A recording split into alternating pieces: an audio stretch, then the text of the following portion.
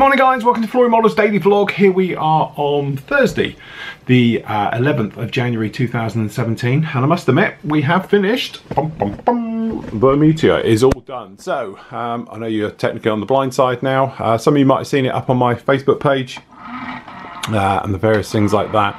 All finished, all done. Like I say, apologies it took a little bit longer than perhaps normal to get this one done, but at the end of the day, you know what these things are like. They start off with all very good intentions and everything else, then we got into Star Wars month and obviously it sort of put by the wayside. But as promised, we've done him, and we did do him on Wednesday. He was finished last night, and I must admit it's turned out absolutely fantastic. Lovely little kit. If you're in any doubt about Airfix, obviously if you built some of their stuff back in the past and you haven't built anything like, you know, their new stuff like this thing, then they're definitely worth having a look, because the quality has gone through the roof. So is the price in a lot of cases, but generally I must admit they are very, very nice. But today is going to be all about this. Okay, so to be honest, we reviewed this, what was it, last week? I think you saw it. And this is one of those things where I've been banging on for the last couple of, well, months, years, that what if Bandai released a snap together Spitfire or a Mustang or something, and I said it completely as a joke. Now I'm not sure if Meng were listening or something, but they've actually now released this. Now this apparently is a what they call a glue-free or a solvent-free kit, which basically means that it will go together without any glue and filler and all the rest of it. Now I'm quite skeptical, because from the get-go I've always said that the difference between sci-fi is you can hide a lot of stuff underneath seams, joints and stuff like that. This, you don't have that option, purely because you've got everything exposed. So you've got wings and joins and across noses and stuff like that. Sci-fi don't tend to have those types of things, okay, but these do. But the rumour is it actually goes together very, very well. A couple of the guys on the forum have done it, so I thought, right, okay, as a little bit of a proper on test and everything else like that, and I've got a spare day today, we're going to do a one-day build, and we're going to put this thing together. So see how we get on. Okay, just done a large spill to the camera. We've completed it. It is done, as you can see it down here. No glue. Well, there is a tiny bit, but it explains in the video. No, it doesn't work. The thing is, the whole point of me doing this one is because, like it says on the front, cement-free, fast build. Go and watch the video, I explain it fully in depth, but at the end of the day, it's not. And to be honest, I'd rather build the Tamiya 148 P51 Mustang, because I think it goes together better than this one, certainly easier, and with the same level of detail. So from that point of view, the pros and cons, there's a lot more cons with this kit, shall we say. So from that point of view, unfortunately, it is a bit of a fail. It's a bit of a gimmick. It's saying cement free. Well, I can't put the tail on. The rudder just won't sit in here because it needs some glue to weld this. This hasn't got any glue. To be honest, if you're not going to watch the video, the intake scoop here, just the front part, I managed to cut the locating pin off. So without it, it won't stay on there. So I've glued that. The rest of this is no glue on this anywhere. So yes, it has gone very nicely together, but boy, is it a pain. You've only got to touch it and it falls apart. So from that point of view, this isn't a Bandai kit. This isn't like the ones we've worked on where with the Bandai stuff, the Star Wars stuff especially, you can play with it if you wanted to. It's not going to fall apart in your hand. This is just waiting to drop apart.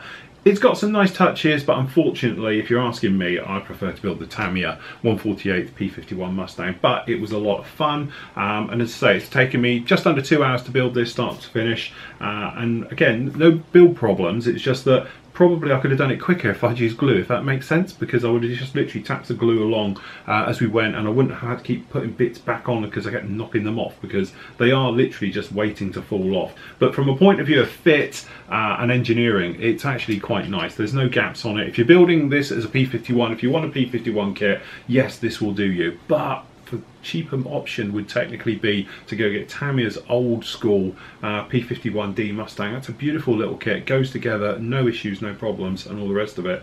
And okay, this thing has got the thing, it's got details on the top and riveting. Technically we know it doesn't have it and everything else like that, but it's actually a really nice kit. So from that point of view, if you can't find the Tamiya one, you could do this one. It's not going to hurt, but by no means is it cement free. That's just a no-no. It just got loads of faults and it's falling apart all over it. But I think with a bit of glue, it'll be really, really nice. So what I'm going to do with this one, come back maybe next week, maybe the week after, I'm going to semi-disassemble it. As I say, we've painted all the cockpit with this one and shown weathering it as well, quick job on it.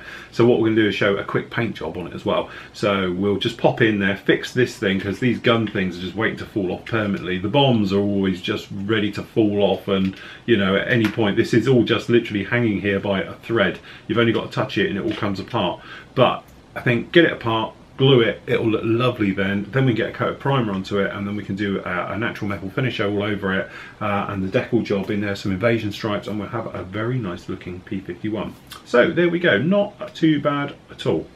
Okay, so to be honest, what I've done is I've just spent the last sort of 10 minutes just gluing it together, and actually once you put a bit of glue in, this really works. It goes together very, very nicely. Still got to do the front bit, but apart from that, we're all good. So what I'm going to do is next week, as I said, we're going to do this as another sort of one-day build or a few-hour build, okay, and we'll actually get this thing painted, I think, and deckled and everything else, and we'll probably use, I don't know, something like Extreme Metals, or might use MRP Metals or something else on this one, because we're going to do it as short fuse alley, because obviously it's in a full metal finish and there isn't too much colour on it, but it's got invasion stripes, and I am a real sucker for invasion stripes. I think they look really, really nice. Anyway, another thing showed up today, not a kit for once, you'll be happy to know, but we do have this. So what we've actually got now is a backflow inhibitor, I suppose you'd call it. So this is great. So as long as I put it in the right way round, we'll be absolutely fine. So we won't have the trouble with having both spray booths running at the same time with one. Also, I've got an adapter ring for it, so we've got you know, a way of having two of these going into one big 120mm outflow, which will then take all the hose out. So that's probably what I'm going to do this afternoon as well, is to get into the spray booth, pull that apart, install this guy into there, because as I say, this will make a world of difference, and then hopefully it will stop that problem with the air recirculating and coming back down. And we get that one finished all off, and then tomorrow obviously it's the Friday show, so we're going to have all your bits and pieces in there. We've got a couple of kit reviews coming up for you as well very soon. I've done a kit review on this guy, so that may be up with you tomorrow. If not, it'll be up probably on Monday or over the weekend or something else like that. And then I've got to do some editing and get some more reviewing done, so before we get started with the A10, I'm going to pile through with a load of reviews, as I say, probably tomorrow and over the weekend and early part of next week, and then literally clearing the decks and everything, and we're on with the A10. So there we go, that's it from me today. Thank you for joining me. This will be up with you just as soon as I get it obviously all edited. It could be up maybe tomorrow, it might be over the weekend, it may be early part of next week, but obviously I've got to edit together all today's build of putting this one. But as soon as it's done, it'll be with you as always here at Flory Models. So happy modelling, take care, and I'll catch you all tomorrow.